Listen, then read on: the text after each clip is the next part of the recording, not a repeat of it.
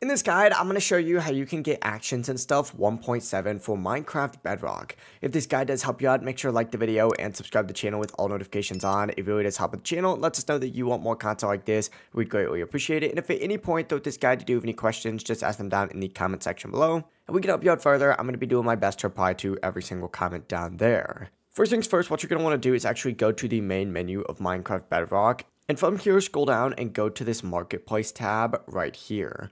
What I recommend doing is just searching for actions and stuff up in the very top right where you see this search bar. So tap on that, type in actions and stuff, and hit enter and just wait for it to load. For some reason, the Marketplace is being extremely slow at the time of making this video, but you should see actions and stuff 1.7 in those results. If you've had the pack before, you'll see an update tab. If not, it may say something like purchase, just because this pack isn't free anymore unless you do have the Minecraft Marketplace Pass. Simply hit install or activate texture pack to add it. From here, return to the main menu, and what you're going to want to go ahead and do, if hitting update didn't work, is actually go into your settings and then scroll down until you see the storage option on here. It is towards the bottom. From here, go ahead and select clear marketplace cache up at the very top, and then go ahead and select download cache as well after doing so. Then go into any of your world settings and scroll down to the resource packs tab within here. Go into your own tab and you should see actions and stuff 1.7 on here.